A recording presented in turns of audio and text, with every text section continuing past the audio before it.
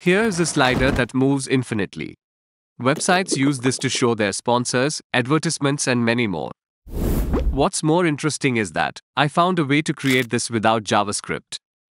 For that, I have created a basic HTML file and styled the body element as shown. Now you start by creating a division for slider element. Then create a logos element, which will act as a container for the logo images. Inside that, add a logo image. We can see the image here. Similarly, add some more images as shown. This is the entire HTML structure. Now we will style it. Start by styling the slider element by setting its width to 100% and height to fit content. Then style the logos element by setting its width to fit content, which means width of the logos element is decided by the size of the images. Set the images side by side using display flex as shown. We can see that the slider is getting scrolled, which should not happen. To fix it, set overflow to hidden for the slider element. Now we can see that the slider does not have option to scroll.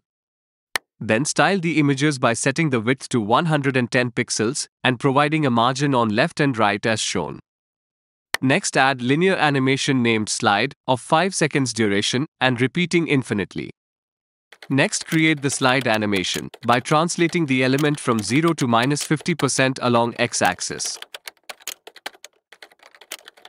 We can see the logo images are moving, but at the end there is a gap and creating a glitch. To fix it, duplicate the set of images as shown. Now we can see the slider moving smoothly. Finally, you can adjust the animation timing as per your requirement. And you have your infinite logo slider ready.